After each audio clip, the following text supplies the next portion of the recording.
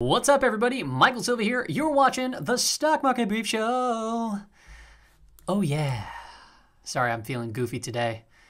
Bringing you this episode straight from PowerPoint. Look, I want to ask you guys a question, and think about your answer here. Have you ever been too bearish and missed out on an opportunity? Or vice versa, have you ever been too bullish and that blinded you to what could be potentially taking place in the markets that was very bearish? I want to break you from that way of thinking in today's episode. I'm going to be sharing with you bearish and bullish biases here and charts. And I really want you to get into the mindset like, okay, if this happens, I should probably become a little bit less bearish in the short term here. And if this happens, maybe I should continue down this path of being bearish. There are so many narratives out there, and I understand the narratives, trust me. We'll get into it, actually, some of those narratives in today's episode. Well, let's just go ahead and get into today's episode.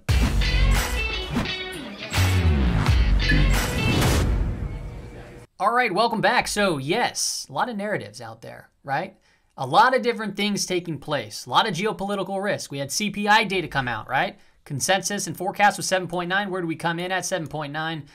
Holy moly, inflation's getting out of hand, I tell you what. Crazy, crazy, crazy stuff, I tell you.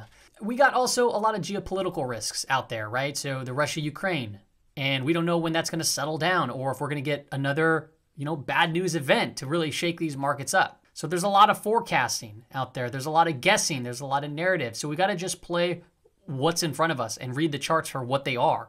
And I'll tell you what, there's reasons to be bearish, but there's reasons to be bullish. And we're going to cover those. So what happened with this 7.9 print? Absolutely nothing really, right? We gapped down in the day. It was super bearish. Everyone's like, ah! And then all of a sudden it started rallying back up. Energy, back up, right? I've been waiting for a better pullback in energy. We got a pullback in oil, right? And energy the other day, but it just came right back up right away. Consumer discretionary, more of a risk on type sector, also led the way. And then you got utilities. Interesting. That's more defensive sector that led the way. And then down here you have consumer staples, more defensive. And then you have technology. It was a mixed board today.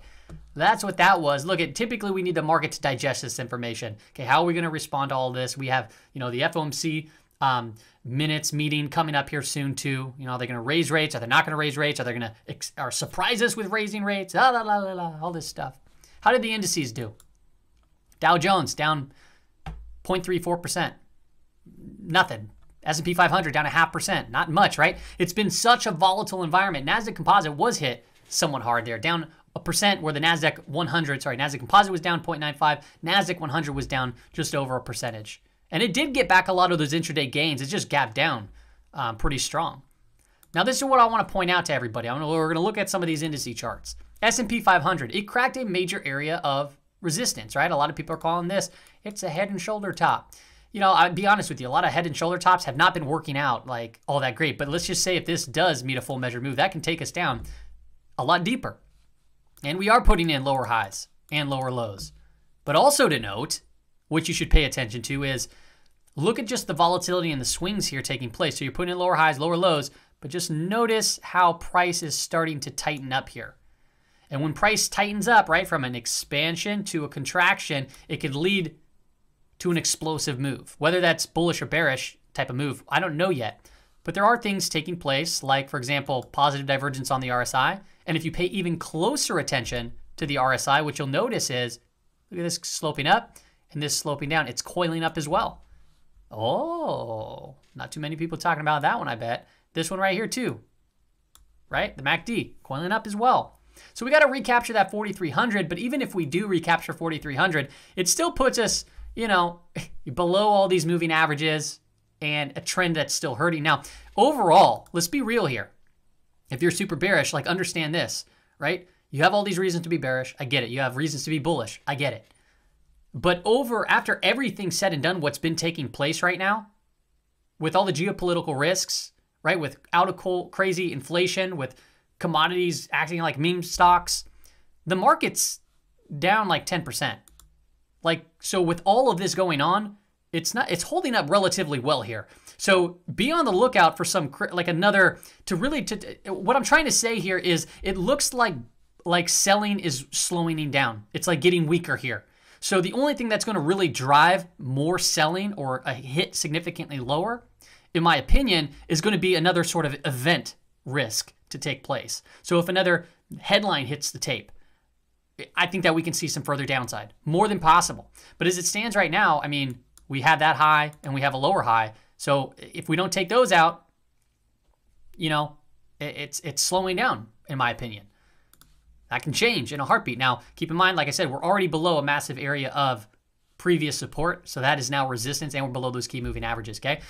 Let's look at the Dow Jones Industrial Average. Very similar situation. Not much to point out here, except for, you know, like with the RSI, right? It's still positive, you know, positive divergence. You can see it's coiling up very tightly here. Actually, surprisingly enough, if you look at the BP chart of industrials, look at this little guy. Little positive divergence hanging out right there. So industrials might be a little area to keep an eye on, right? So you have the BP chart putting in somewhat of a lower low right there, but you have the RSI putting in a higher low, okay? This is relatively flat. Now, what's interesting about industrials, if we take a look at transports make a big portion of the economy, and to see that strength come in today is data that we should not ignore from a bullish perspective. It was up 1.18%. And the RSI is now getting back above that 50 marker. It's still, you know, kind of right in that range right there, right? So if we start heading a little bit higher, that's going to be a good sign. And if you really take a look at this, this actually looks like it's somewhat of a wedge pattern here too. So if this starts breaking out, I think that could be very positive. Another note is if you just look at the relative strength line between transports and the S&P 500, right? We're starting to head up higher right here, right? It's breaking from this downtrend. And then you also have a positive divergence on the MACD. So you have a lot of good things taking place. If you take a look at the NASDAQ 100, this one's been getting hit one of the worst, right? But you have the positive divergence in the MACD. You have the RSI putting in higher lows. You know, a couple of things going on here. But in the bearish look, this was previous support. Now it's acting as resistance right now. So there's a lot of work that the bulls need to do. So if we get moves higher, understand that doesn't just fix the problem out of nowhere. But you need to be aware that we can see some aggressive rallies. NASDAQ Composite also getting hit hard, right? Bearish trend, but you're starting to see that positive divergence in the RSI, positive divergence in the MACD. Let's keep going. The Wilshire 5000, same situation, positive divergence. We're starting to, you know, from expansion, we're contracting, we're getting tighter and tighter here. This is a good look at the broad market. And if we just take a look overseas, like they've been getting hit very hard. So the German DAX, right, down 23% from peak to trough. And now we're starting to see a little bit of a relief rally here. We'll see here if that can hold its legs or start to base out. But that was a big, big move to the downside. Super, super aggressive. But it wasn't just the German DAX, also the French CAC, down 22%. Now we're starting to see a relative big bounce too. And the reason why I'm showing these European indices is because they do move with a pretty tight correlation to American indices, like the S&P 500, the NASDAQ, etc. So there's a pretty tight correlation there. So I understand why people are bearish. I mean, you can take a look at sentiment, right? So sentiment updated, the asset managers, the RIDEX, what are asset managers doing? These are just sentiment surveys, all right? 42, so we're below 50. That was a little bit of an uptick from last week, right? And we haven't really been at these low levels really since, well, I mean, the pandemic low. And it got a little bit lower than that, but that took a pandemic, all right? And now we're here after, you know, a pretty significant correction as of right now. But are we actually in a full-blown bear market yet? I mean, we are in some indices, that's for sure. Now, what's interesting about looking at the asset managers is if you just take a look, okay, so when it gets super bearish here, what happens? Well, actually, when we get below 50, it's actually marked some bottoms. So, for example, when we cross, well, I guess 50 is right here, but I wanted to point out where we're at right now, where we're bouncing from. But when we get below 50, it has marked short-term bottoms. And the same thing is if you draw it down a little bit further, where we bounce from this 30 level, all right? When it got below 30, it started crossing back above 30, and that marked that bottom. Right here, it was bottoming right here, and then found this bottom right there. So it found temporary bounce, bounce lower, right in these areas too, this bottom and this bottom. Okay, you don't want to put too much weight into this one specifically, but it's just something to note. It's just data. S&P 500, looking at below us is another sentiment survey. So the bulls and then the bears, and then you have the ratio here. Okay, and you can see here, it's getting pretty bearish. And the bulls are getting less bullish. All right, that makes sense. Given the current context of the market, if you just look at the ratio, it's also been heading lower. We've actually been talking about that divergence, why the market was moving higher and this divergence was continuing to just build. But now, I mean, where are we? We're at 0.52, right? So down here, we've been down there for a while, rightfully so. The market's been selling off. But the last time we were there, you know, it was here, and then we started to build up strength coming out of the bottom. Here, same thing, boom, coming out of the bottom. Right here, coming out of the bottom. Okay, so sentiment's bearish. Everywhere you turn, sentiment's very bearish. Some people are bullish, right? Some. We just got to look at the data that we have in front of us. So if we take a look at the percent of stocks above the 50-day and the 200-day, these have been just getting clobbered. Okay, and the market now is finally moving down. All right, so we're starting to see lower highs, lower lows there. It's trending down. We're breaking some key supports. Resistance is holding. Support is breaking. But we're getting some overextended areas, and that's what we need to be mindful for. If we take a look at the advanced decline line on the New York Stock Exchange, we were talking about this when it broke down here. Notice how it broke down. Where was price at that time? It was up there. And that gave us an early indication saying, we talked about it, right? If you were here, you heard. If you weren't, well, it is what it is. It broke down saying that, okay, this bounce, I mean, it's happening, but the internals are weakening. And then it started heading down. And then finally, it got that crack down lower. Now, if this starts turning up, that could be a good indication, especially for the New York Stock Exchange. But, you know, as it stands right now, this could be a lot of distribution taking place, and we just cracked it, and now we're coming back up a little bit, okay? So, yeah, it's not looking so good right there. And on top of all of that, another bearish thing is the percent of stocks above the 200-day in the NASDAQ composite. The NASDAQ composite is composed of around 3,300 stocks, okay? And it's basically saying that more than 80% of the stocks are below that Godfather moving average right there, meaning that a lot of stocks are broken. And you can see that here, bam. All right, we talked about this one for a while, right? The price has been going higher and higher and higher, and then this was just falling off a cliff. We're like, all right, something's gonna break. Something's gonna break. And then all of a sudden now we're starting to see weakness hitting into bear market territory in the NASDAQ composite. Now, can this go lower? Yeah, sure, it can go lower, but understand that this has been breaking down for quite some time, and now the index is finally catching up to that, okay? So at what point will this start turning up? That's a good question. I'm not too sure. Let's take a look at the indices now, because I want to show you something that probably nobody's paying attention to or caught yet on the lower time frames. First and foremost, let's hop into the CPC, the buy and sell signal. The buy and sell signal almost triggered that buy signal, came down to 0.95. The other previous day, then we got this spike up. Now we got this spike back down. So the 10-period moving average is at 0.96 right now. Okay, so it needs to cross below 0.95 for that technical buy signal. We landed on it. It seemed like we're going to get the bounce. We got the bounce. Then we said, respect the trend. We saw a little bit of a down day today. Now we just got to be patient because it's massive volatility. I want to introduce you to another indicator.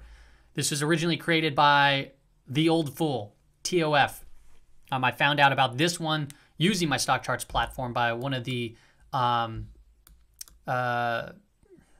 users on the platform. David, I can't forget his last. I always forget his last name. Knepper. It's not Keller. It's not David Keller, but it is with a K. Besides the point, he gave credit to The Old Fool. What am I showing you here? This is actually dividing the NASDAQ composite into the put to call ratio. And what's interesting is when you put on a couple breadth indicators there, the 21 and the 50 period EMA, you can look for crossovers, and it tells you a good indication where we might start seeing a shift in price action. And like, for example, right here, okay? Crossed over, the green below the blue. So the small one below the big one. And then look at right here. Bam, we started trending down, and this has been nice spread and trending lower. Okay, so what we need to do is wait for this one, obviously, to cross back up through that, give us maybe an early indication that this trend, we can see a bounce or start to trend back up. But we're not there yet, right? So I'll keep this in my back pocket, and I'll show you when it triggers. Okay, and I'll match this up with a couple of other things, right? So right here was a buy signal, right? Boom, we started moving up higher. Sell signal, right? Boom, we started getting all choppy. Then we got that buy signal, we started moving up, and then we got that sell signal, and we started moving down. So it's pretty darn accurate. And it gives us an early indication into maybe, you know, give us more confidence in a shift in trend. Now, on the VIX, looking at some more sentiment here, we did crack that trend line. Okay, so that could be really relevant, right? It's been a very steep trend line up, but understand, even if it came down to 26 and then started bouncing, that would still be a higher low. but this is still potentially pretty relevant. I do notice that the PPO is about to have a bearish crossover. RSI is still pointing down, but it is above 50 at this particular point in time, and the VIX is still above 30. So it is still in an area where it's volatile. And if you take a look at the 15-minute time frame, you can see we cracked that channel, we broke down, we did fill one of those gaps. Let's go to the VXN. This is NASDAQ volatility, NASVOL. And this trend, notice here, it hasn't cracked. The VIX did, but we have that bearish crossover potentially taking place, and the RSI is still pointing down too. So are we going to see some further downside here, potentially lending hand to a bullish type move here in the indices? Maybe. Now let's take a look at RVX. Very same situation. Trending up, boom, no trend line crack, right? PPO looks like it's about to have bearish crossover, RSI pointing down. All right. Now, this is what I found interesting that I don't think anybody talked about this, all right? Because I don't think too many people use the 15-minute time frame. And if they do, awesome. Doesn't really matter who found it. But what matters is you see it, at least. This is the Wyckoff accumulation pattern. And I'm not going to walk you through how this particularly works. I'm by no means a professional Wyckoff analyst, okay? But I do know some basics of it. And I'll give you an idea and show you why this is so important and why I'm seeing this actually on smaller time frames. So first and foremost, I'll just tell you what the acronyms mean. So PS means preliminary support. SC means selling climax. AR is automatic rally. And then the ST is a secondary test. And then you can see it bouncing around, and there's a spring area, and basically in simple, a spring or a shakeout, it occurs later on in this pattern of, you know, bouncing around this support and resistance, and it's a way to shake out some final loose hands, some loose, maybe, you know, undercut the low, and then it has a little bit of a shakeout, right? Okay, and then it starts potentially moving higher, and then we go through what's called jumping the creek, so getting back above it, and then doing a back test. Now, the back test is actually what you want to wait for, because this could be just a quick trip up, and then it heads back down. So the back up and confirming resistance then becomes support is actually the most important aspect in all of this. So you need to pay attention to that. But let's go ahead and look at the IWM on the 15-minute time frame. Tell me that that doesn't look like a Wyckoff accumulation pattern there. It looks very similar, right? So you can see it, right? We pull, and by the way, these lines right here, that's not support and resistance. That's the weekly risk range, okay? The weekly risk range that was priced in last Friday. And you can see we've been just building open interest within this. So it's going to be an explosive move, whether that's to the downside or the upside. I don't know, but you know, something's going to happen eventually here. Okay. So yeah, PS, which is the preliminary support. So it came down, right? Price, boom, bounce. And then we started heading down, which is the selling climax. Now you might consider this potential selling climax. I don't know, right? But then you have an automatic rally, and then you have the ST, which is the secondary test, and then you have a spring. This could very well be the potential spring where you kind of move in through this, and then we're kind of forming what could be, you know, it could be this right here. It could be, this could be just the move, you know, the move higher, and then we're pulling back, and now we'd have to basically break out of this area. But what I want to point out is just the similarities here and how you should not be ignoring this. Now, this doesn't mean just, okay, now I'm going to go long, all right? Understand, if I do an overlay, you can see the similarities here a little bit better. But an overlay would suggest that we do start to move higher if that's the case. Once we get to that specific point, however long that takes, when it breaks out, you don't buy the breakout. You want to buy the back test to make sure that support, the resistance turns into support and it actually holds. So that is actually a very key aspect in all of this. Now, you can play the range. That's absolutely totally fine. This still very well, you know, could head down further. All right, and even if it does, that's okay. But what you want to do is wait for that confirmation to feel a little bit more confident that this could very well be a bottoming pattern in the IWM, which would lend hand, right?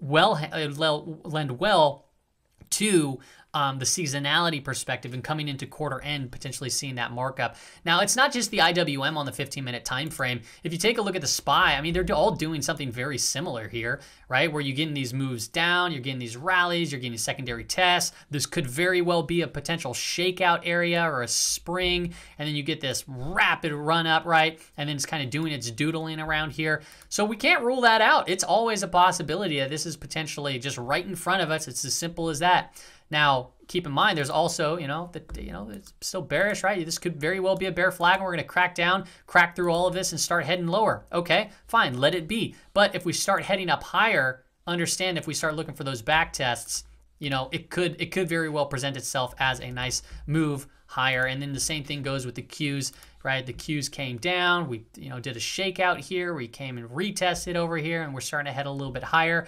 Always be mindful that these could still be bear flags. Another thing to call out in all of this is just pay attention to the 5-period moving average. You want to feel a little bit more confident. You would want the purple line, by the way, the 5-day moving average, to start trending upward, right? You want price action to get above it. You want price action to hold above it. So this starts flattening out, and then you want to put in higher highs, higher lows, where this starts turning up. All right, that'll feel a little bit more confident, because as it stands right now, you got to respect the trend, right? It's going down, boom, it's going down. The SPY, SPY, boom, boom, boom, it's going down. And the same thing goes with the IWM. IWM is actually neutral. So it was down, but now as you can see, it's actually relatively flat. So you're seeing some relative strength here versus the other indices. So pay attention to the IWM. If it starts cracking down through these previous double bottom right here, then I'd be a little bit wary overall. That's all I got for you on today's episode, everyone. Hopefully, I gave you some insight into why you should be potentially, if you're super bearish, maybe you should pay attention a little bit more to the bullish aspect of things. And if you're super bullish, maybe you should pay attention to the bearish aspect of things too as well. Hopefully I laid out enough scenarios there, gave you some insight into some of these indicators, and I'll let you know that I will be bringing some of those indicators, including the old fool indicator, back when things change. All right, everybody, that's all I got for you. Have a wonderful night.